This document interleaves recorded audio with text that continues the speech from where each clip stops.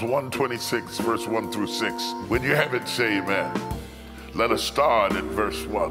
When the Lord turned again the captivity of Zion, we were like them that dream. Then was our mouth filled with laughter, and our tongue was singing. Then said they among the heathen, the Lord hath done great things for them. The Lord hath done great things for us. Whereof we are glad. Turn again our captivity, O Lord, as the streams in the south. They that sow in tears shall reap in joy.